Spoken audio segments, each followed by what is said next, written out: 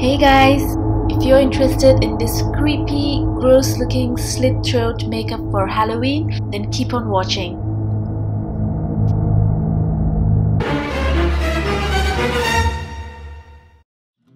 Taking 1 tablespoon of gelatine powder, I'm going to mix it with 2 tablespoons of hot boiling water till it's completely melted and make sure it's a runny consistency. Then go ahead and apply a very thin layer across your neck. Okay, and then taking tissue paper, I'm just going to tear it into small rectangular pieces like this, and then tearing it apart into a single ply. I'm going to place that over the gelatine.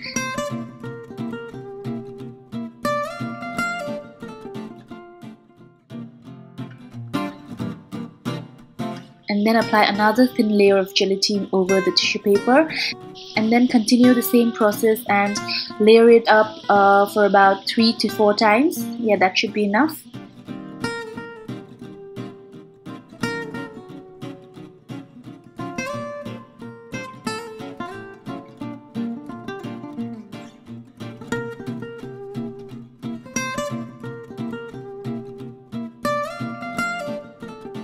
Make sure to smooth out the tissue paper to your skin, and then just wait for the gelatine to dry up completely.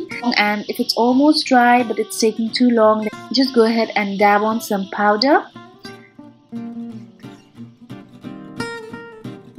Next, go ahead and apply some foundation over the tissue paper in order to blend it into your skin.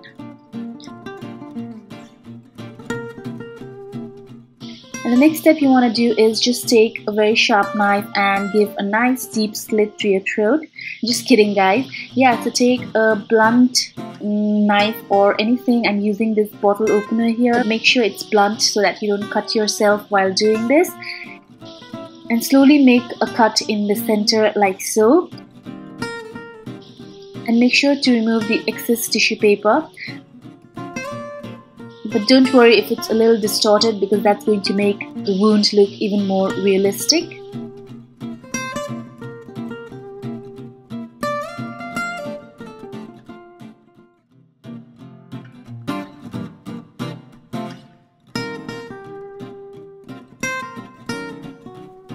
Once you've got your slit, then just go ahead and loosen out the skin around it a bit.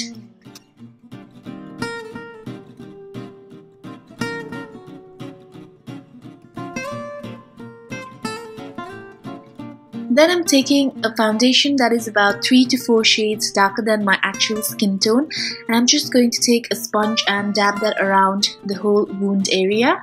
And don't worry if it's not perfect, you can always go ahead and blend it out with a foundation brush.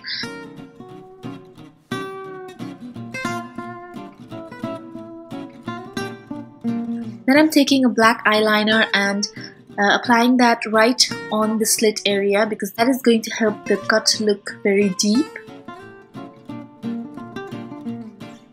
And then I'm setting it with a dark brown eyeshadow powder, and I'm also applying that to the skin right around the slit to make it look a little bit old and worn out.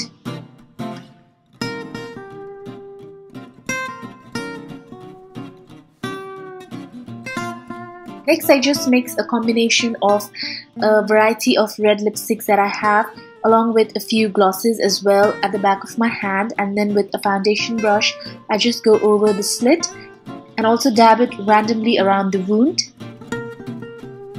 And lastly, if you don't have access to fake blood, don't worry, because you can just go to your kitchen and grab your ketchup, place it right on the slit, and also just pull the lower tissue a bit outside and then fill that area with ketchup.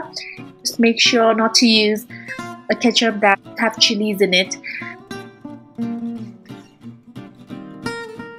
Okay, so just keep dripping the ketchup into your wound till you feel it's looking as wet and as gross as possible. And one more advantage of ketchup is that even if it drips on your body, you can just go ahead and give it a quick lick. Lastly, to add some more drama, I'm going ahead with my red liquid lipstick and just dotting some uneven lines down my throat. And there you go, guys. Now you're ready to head out and scare the hell out of anyone. So enjoy your Halloween and stay tuned for more Halloween videos. Don't forget to like and subscribe for more. I'll see you soon.